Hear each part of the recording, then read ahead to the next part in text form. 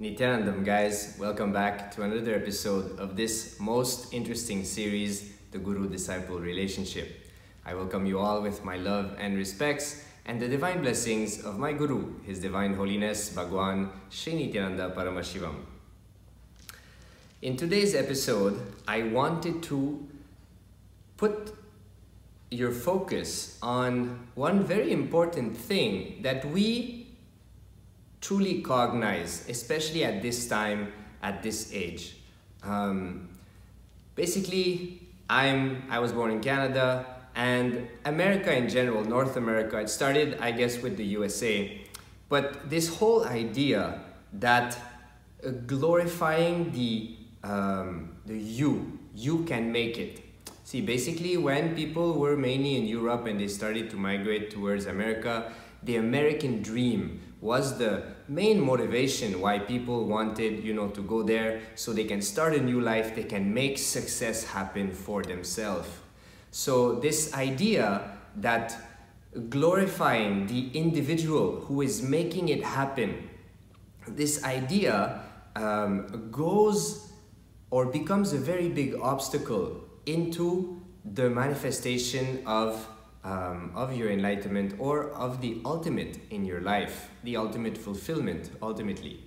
In a previous video, I was talking about how the individual experience, the identity, is rooted in powerlessness. So then again, one of the things what I'm seeing is that it is very, or I should say it is challenging to bring forward this idea of surrendering to the Guru, especially in the West, because of this thought current that is the foundation of a lot of understandings that we've heard, that we got inspired about, and that we grew up with.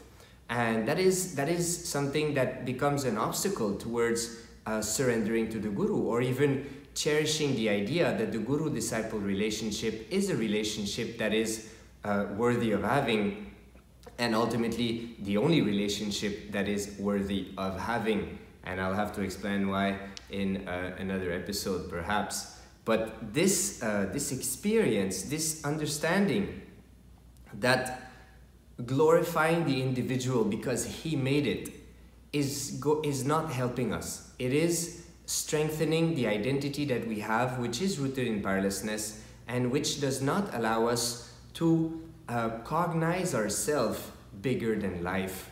In one of the satsangs discourse that Swamiji gave when I did my inner awakening in 2014, before becoming a disciple of His Divine Holiness Bhagwan Shri Nithyananda Paramashivam, he gave a satsang on what is the DNA of enlightenment.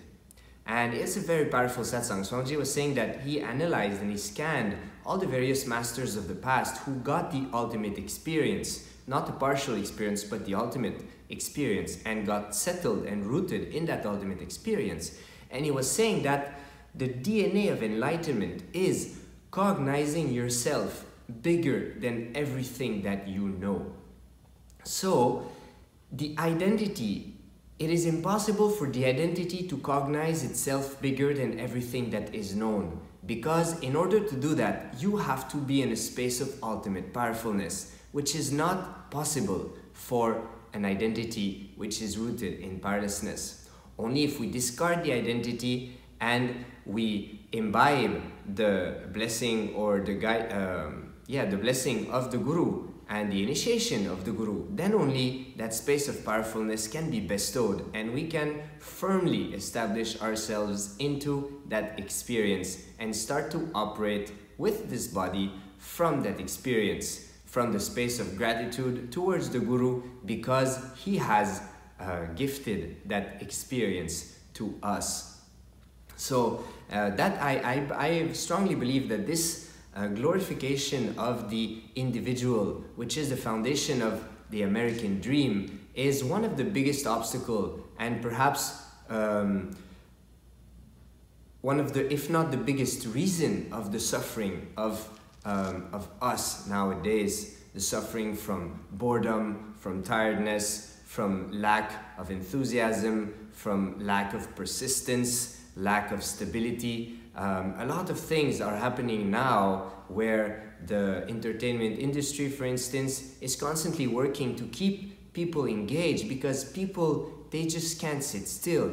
And to be engaged, you need to constantly reinvent and come up with some new ways to keep your mind engaged, which is not helping anybody to move forward. It is not giving any form of fulfillment. It is just a form of instant gratification, which is not fulfilling. So this very glorification of the individual is, as far as I'm concerned, is really something that I'm seeing being one of the biggest obstacles towards the surrender of the Guru. Even if we surrender, we will surrender partially, because this cognition is still alive in us, and until we discard this cognition, it will be impossible for us to experience the true surrender, to experience the true bhakti, the true devotion, and align to the Guru's words, so that we can merge into him, into that experience of Paramashivoham, of Paramashivatva, the space of Paramashivatva, and start to radiate the ultimate. So that's something I wanted to share with you guys. Put your comments below if you have any questions, if you have any comments. Don't forget to subscribe and like, and I'll see you guys in another episode. If I have comments, I'll definitely use perhaps the question, the doubts, or the criticism that is made in the comments to make another episode and to bring more clarity and answer these doubts and help to firmly establish the importance of the guru-disciple relationship in one's life. Whether it is to manifest the enlightenment, health, wealth, fulfillment, anything, the guru-disciple relationship is mandatory because it bestows the space of powerfulness. So with this, I'll see you guys in another episode. Nithyanandam.